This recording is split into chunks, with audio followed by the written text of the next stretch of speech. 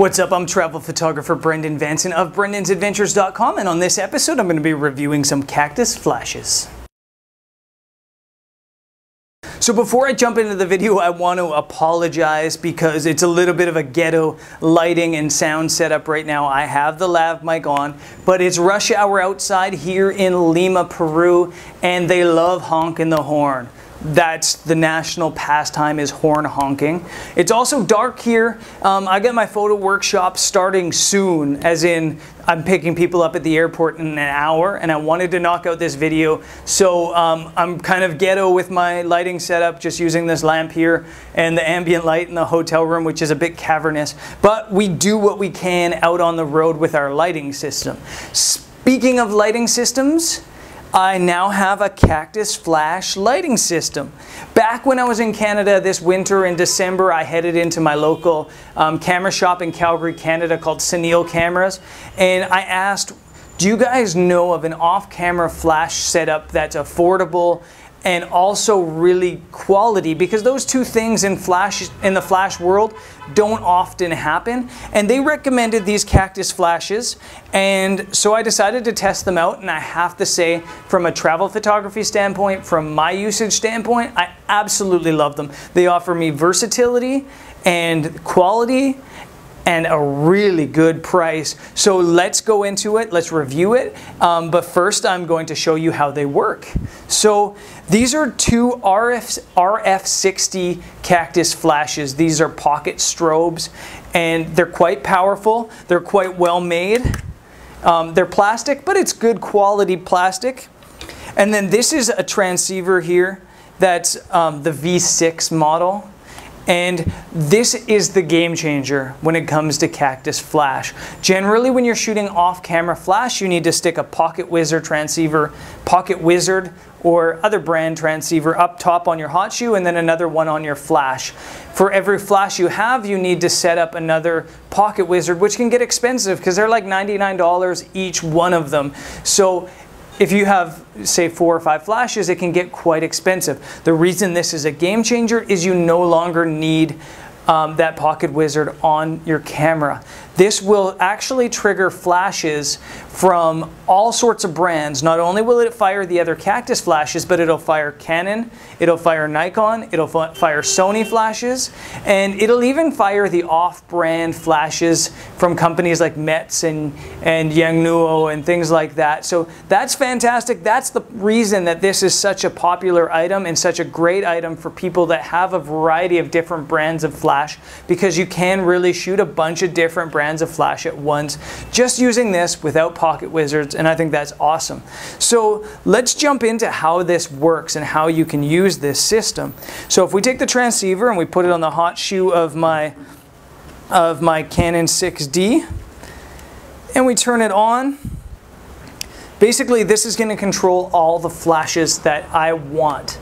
And it's radio triggered as well, which is amazing because it means that I'm not going to get obstructed by objects. It doesn't need a direct line of sight to the flashes. It also means that the distance it can fire is extreme. I can basically shoot my camera here with a flash across a football stadium or across a football field, and it will still fire the flash, which is really good. And it's also really consistent. I've not had it fail on me once, and I think that's unbelievable. So what you're going to do is you turn this on, and we're going to just turn on this right flash here, back here.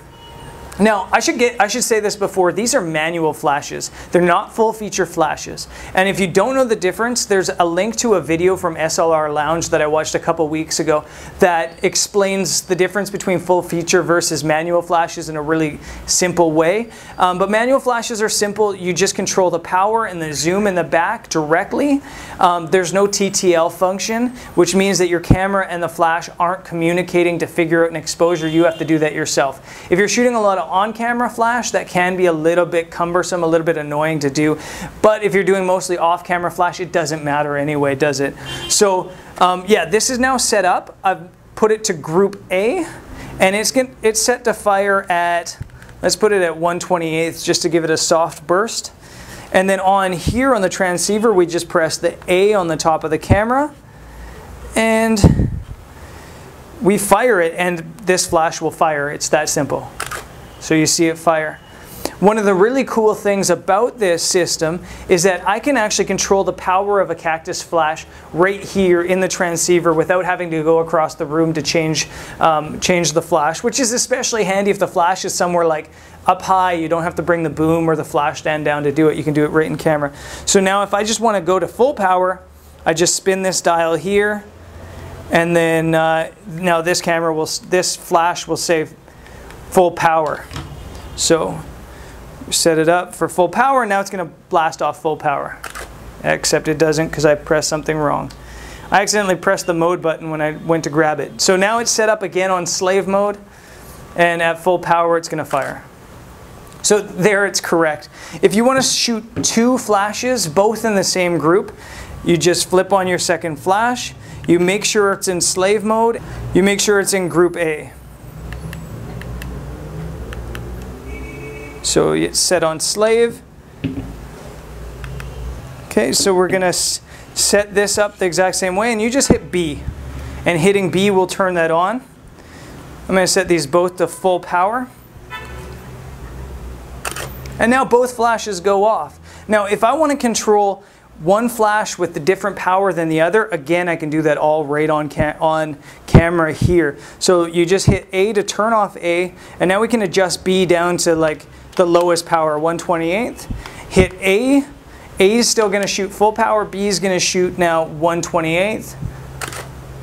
And that's fantastic because it just is so easy to use, especially out in the field. If you want to set things up, you can really control two flashes without having to do any manipulating to the flashes themselves. Okay, so let's turn this off. And these flashes, these RF60s, actually they obviously work on camera like any pocket flash would as well. So if we put this on, let's turn this one off. Slide it onto our hot shoe. We can now set it up to L mode and shoot at 1/16, and it's going to fire. These flashes shoot from 24 at the widest range all the way to 105 millimeters, which is more zoom. So obviously, if you're shooting 24 millimeters, it's going to give you a wide burst of light. If you're shooting 105, it's going to give you a really narrow focused light. So you can go 24 to 105. You've also got the pop-up bounce flash, and you've got this little thing which spreads out the flash even more to give you even a wider burst. So one of the cool things about these flashes isn't just that you can use it on camera, but I can actually use it on camera as a master to trigger other Cactus flashes. So let's turn the other flash back on.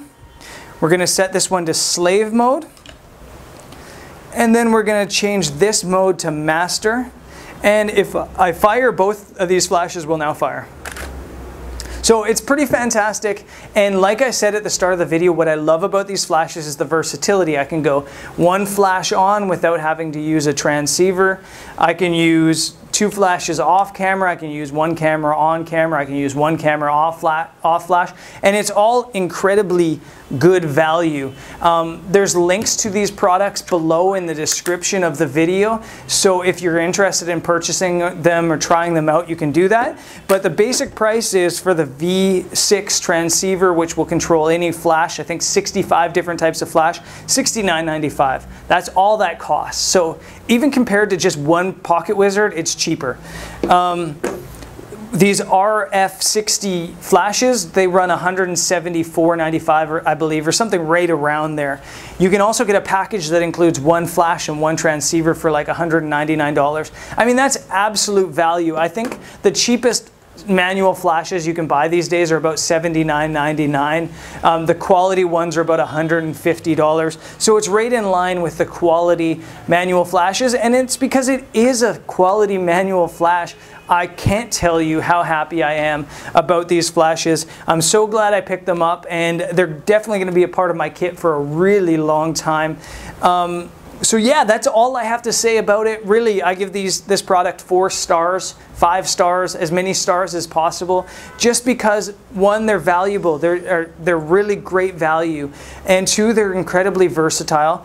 And yeah, they work great. They work fantastic. I haven't had any problems. The recycle time is quick.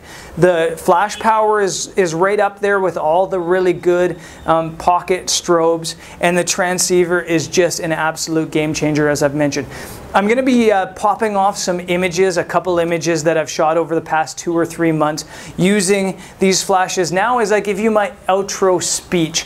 As I mentioned, I'm here in Lima running a photography workshop that's 14 days. I'm going to be running another travel photography workshop here in Peru and Bolivia in July. So if you're interested in joining me there, you definitely should. It's going to be a blast. We're going to Machu Picchu, Cusco, Lake Titicaca, Potosi, Bolivia, the Uni Salt Flat.